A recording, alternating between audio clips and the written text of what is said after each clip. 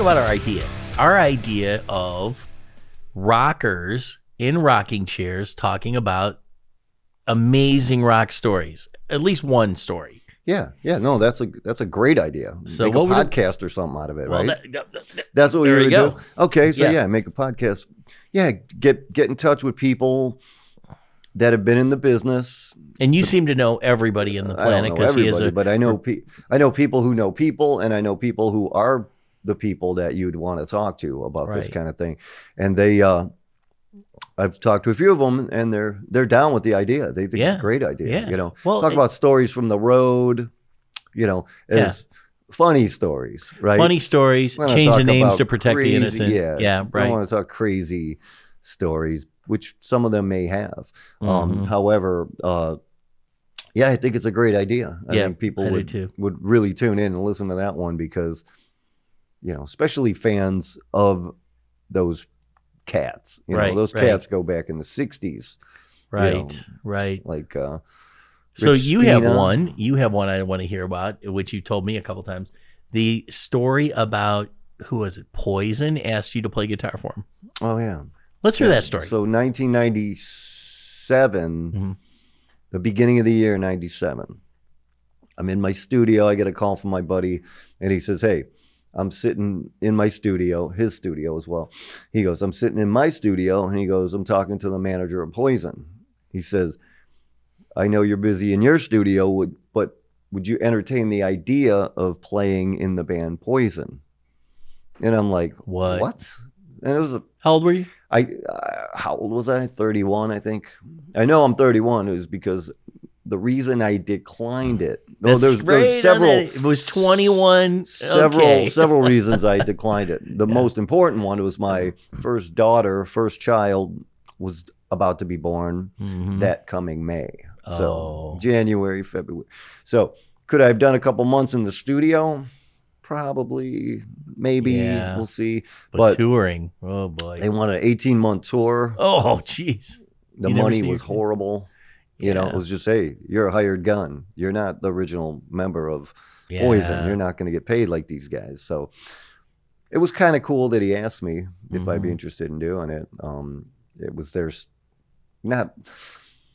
it's kind of, my style's kind of bluesy, hard rock, you know, which is the direction that Poison was going at the time. Oh, really? So they did end up getting a guy named Blues Saracino. Okay. Yeah. That was his cat's name. Blues, hard rock guitar player. He fit the bill. I don't think he lasted very long. I don't think the band really did much. I think they all got back together to do the reunion stuff. Yeah. And then they do those boat tours, you know, those Love Boat kind of tours. Yeah, and the like casinos. Casinos. What do they call that? Not just casinos, but on a cruise ship. Meat Rat on the yeah, they're cruise doing ship. That kind of thing now. Yeah. Kiss does them. You know, a lot of bands do them. Yeah, because people are. A lot of 80s bands. Yeah, that's what we do. I mean, what a party. Yeah. Yeah. Well, that's cool. Yeah. So that was my story on that. Well, there was one other thing I was going to talk about. I can't remember. It was very cool. My brain is short. And then I produced a record for this band called Bop Dead. Bop Dead. Bop Dead. B-O-P Dead. And the lead singer was Danny Fry, who, God rest his soul, died when he was 30. What's his story? Working on a new album with him, and he died. Who's Danny Fry? He was from Lakewood, Ohio, lived in Lakewood, and he was on TV a few times, you know, Texas Justice Show, things like that.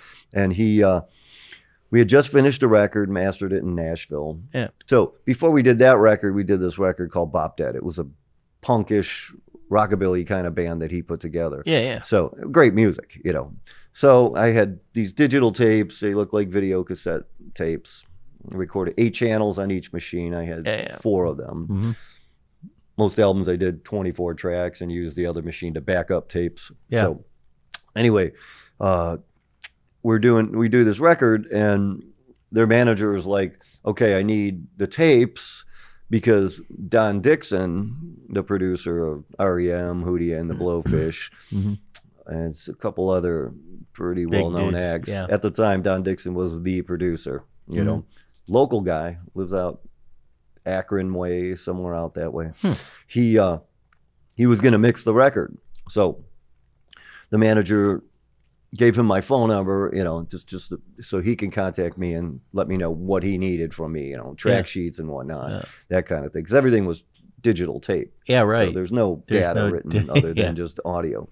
Pro Tools now has, you could put all your notes in it and tell them what mic you used, whatever. So anyway, so I'm getting all that stuff together. He calls me up. He goes, hey, they sent me the stereo master that you mixed. Yeah. But I'd like to just master the mixes that you did, and then I think we're done. So I'm like, really, Don? This is Don Dixon, the guy who won Grammys for stuff he's doing. Wow. He's talking to me. I'm standing outside the deck from my studio, just talking to this cat going, wow, okay. And he asked for my mixes to be the mixes that are used on the album. Wow. Cool. So I said, fabulous. I'm like, what a great compliment. I says, yes, I could do that for you. Nice. Well, later on that day, might have been the next day, but I think it was maybe in the evening or something, the manager of the band calls me up and says, no, that's not going to happen. We want Don Dixon to mix this. We want his name on the record. Oh, that was what it's all about. I gotcha. Get it. I understood that, but you know what? His ears, this guy's a Grammy-winning producer. Yeah. If he thinks the mixes that he got to preview the songs are good enough to put out, I would respect that guy's ears, Yeah. So wow. So that never happened, but he put it out. He put it out, and how do you get to know so many people, Eddie? I mean, you know so many rockers out there on international levels. I think a lot of that happened just because I was in one of the 5 studios in Cleveland. I stayed on the cutting edge. One thing people always tell me is what kind of great drum sound I get for them. Yes. So people started talking and they were like, hey man, you're recording. Some of my studios are in the basement of my house. Okay. Yeah. You listen to it in your car, you're like, man, doesn't sound like somebody's basement. Could have been done in a commercial studio. What's the name of your studio? AudioWorks. AudioWorks. AudioWorks is the name of my studio. How can people get a hold of you? My number, basically, 440-487-7783. That's 440-487-7783. There you go. Okay. And yeah, so that was one of the reasons, people started talking, pretty much everybody who's everybody in this town has been in my studio at least once or twice. Yeah, that's amazing. So, I mean, and I bring them all back. I bring all the big guys back every year when I do a Christmas CD for my foundation, Good Intentions Foundation. Yeah. And what we do with that is we do a Christmas record every year, 15 to 20 songs. I block off 2 months in the fall, and dedicate it to recording this Christmas album. So I bring everybody in there. I have guys from Love Affair, 70s band, had a hit song, Mama Says. American Noise, late 70s, early 80s band, amazing. One of my favorite albums of all time. Yeah. I don't care where they're from. They sound amazing. And Boku guys have been in there. Do you have some Raspberry people from the Raspberries?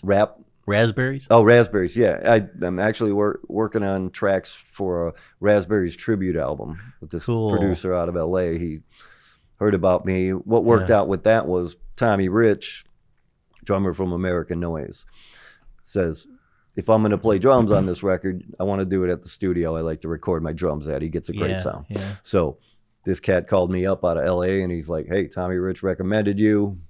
We talked details, blah, blah, blah, blah, blah. I did the record, and then I ended up doing a keyboard track for another one of the songs that the keyboard player who was playing on this new version of the song was the original keyboard player on the original version of the song. He lived 4 minutes down the street from my studio. Wow. So he came in, great guy. Nice. Great guy. Hey, I'm going to switch gears.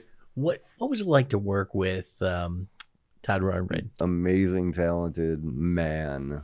All I remember is I came in the one time. You told me he's practicing in your studio. Yeah, so I built in 2008.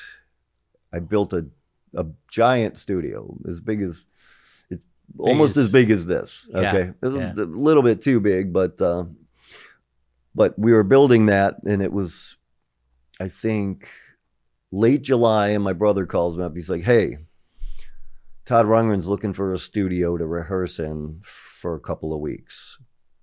Is your studio, do you still have your studio in your other commercial location?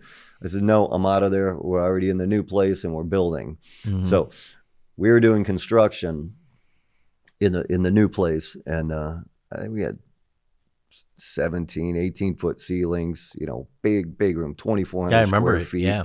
Giant. So bigger than anything I've been used to. So anyway, I said, are you serious? He goes, yeah. He goes, I'm friends with Todd's son, Randy, who lives in Parma, Ohio. Get out of here. And, yeah, no, he's here. Where's Todd from? I think he has a place in San Francisco and a place in Hawaii, last I heard. But yeah, so that was the beginning of a cool relationship with probably one of my biggest influences. All I remember is you told me that he was coming over there, and you said, come on by and you could meet the guy. So I come in, and I didn't want to go in the back door because I thought they were practicing in the back in the big studio. Yeah. So I went around to the front door, and I'm hearing, wouldn't have made any difference. 4-part harmony. And I'm like knocking on the door. Oh, so they were in the front practicing. Yeah. Practicing They were singing. And I'm harmonies, like, oh right. God. So he opens the door, and I didn't even recognize him. I was like, oh man. I said, can you go get Eddie for me? And he's like, oh yeah, sure. So, and Alex was with me. We both came. I remember that you brought him. That was cool. So the thing I remember is walking into there and all these beautiful guitars. He had some really nice guitars. I think he used ESP guitars. He had a green one. Beautiful. They were like, one was painted with this woman on it, and I'm like, whoa. That's a famous guitar. That's Eric it. Clapton gave to George Harrison, really? Gave to somebody. And it was in my studio. And Todd let me play it. Cool. He's like, yeah, you could play it. He goes, it's just an SG. And I'm like, okay. Just an SG. But he had it. I don't know if that he played it on stage. So what was cool with that was the work that I did in my other life, which is video production, was, we hosted him in the studio. They got to rehearse. I got to meet members of the Cars, who was in his touring band.